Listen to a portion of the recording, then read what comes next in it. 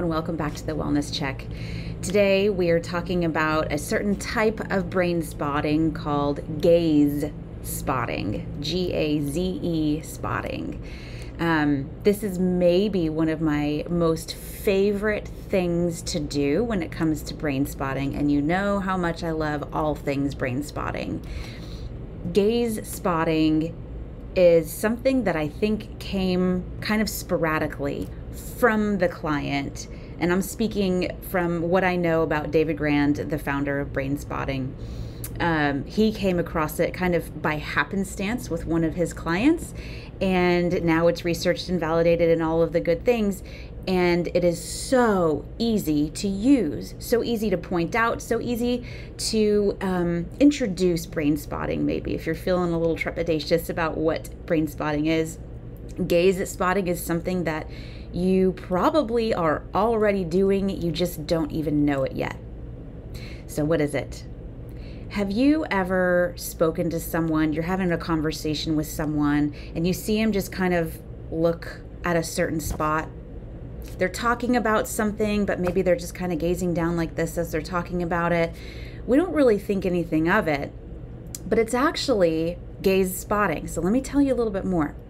When we're discussing something, maybe particularly something anxiety-provoking or difficult, a tough patch in someone's life, watch where they look.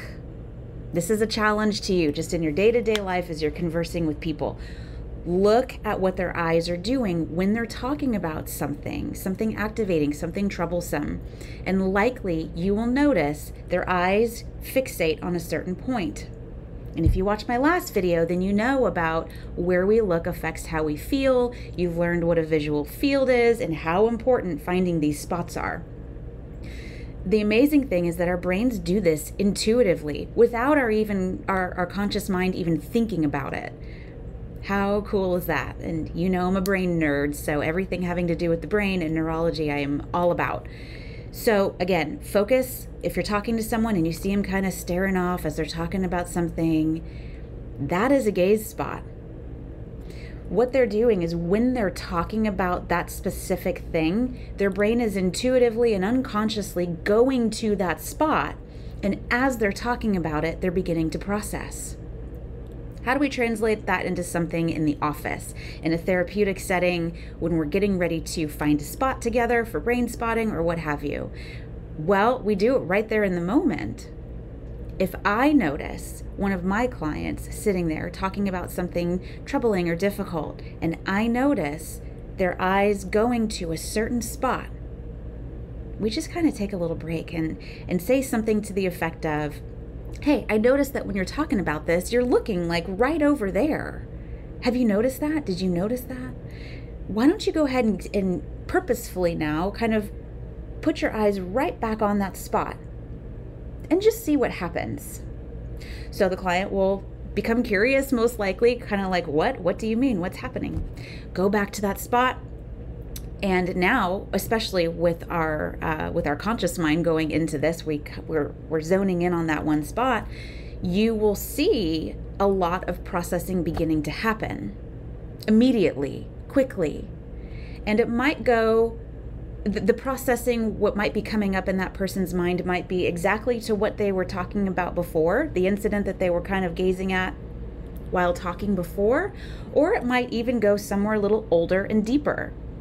Which, as we know, when we experience anything kind of troubling, traumatic, overwhelming, bad, sad, we tend to respond in a certain way in the here and now. So if we have a really big response to something in the here and now, and we're saying to ourselves, why am I responding so much to this situation? Well, likely that event is connected to something older. Something in the history of your life, an old relationship, family of origin, another trauma, another similar feeling, experience, or belief. So we notice that this person is looking at this spot. We give attention to that, awareness to that. We encourage that person to look at that spot again. The processing starts happening on its own, sporadically and in a beautiful way.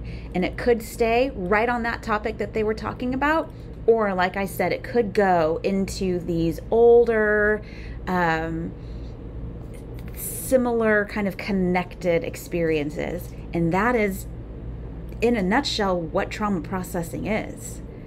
And we're doing it all the time without even knowing it. I just think that's so cool. So if you just want to try something in your day-to-day life, watch people, watch their behaviors, watch what their eyes are doing when they're talking about something, especially if it's something that they are struggling with.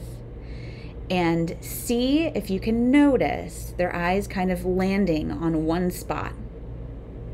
You don't have to say anything. You're not a brain spotting therapist. You do not have to process anyone's trauma. I encourage you not to.